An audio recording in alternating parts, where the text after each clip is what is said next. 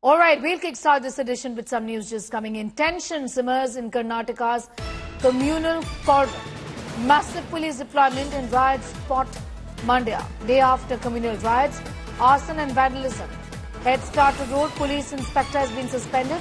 H.D. Kumaraswamy visits the riot spot with the police.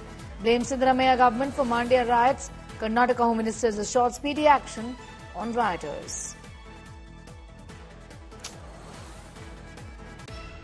Situation now it is under control, but only thing I am not expected that this kind of disturbance will happen. I am not support anybody who are disturbing the society.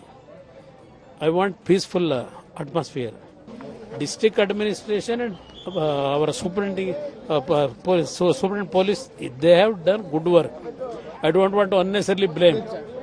Because of their interference, immediate action, at least it has controlled. We have suspended the inspector and I have asked a detailed report of that. And once the report comes to me, and we will further discuss and take necessary actions. One thing is certain, we don't spare anybody, whoever is responsible for it. I'm going to go straight across to Sagai, getting in more details. You know, Sagai, as far as today is concerned, give us an idea about how things are at this point in time. We understand that the police deployment has also increased here.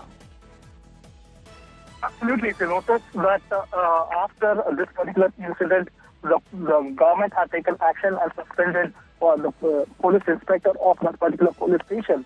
And subsequently, there was 144 section which has been imposed, which has been continued in Nagamangala district, where this particular incident has happened.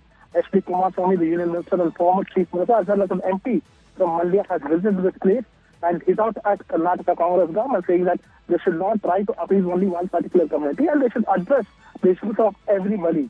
And he has also said that these kind of incidents have never been reported in India, and this is the first time that few miscreants have involved and led for this communal rights.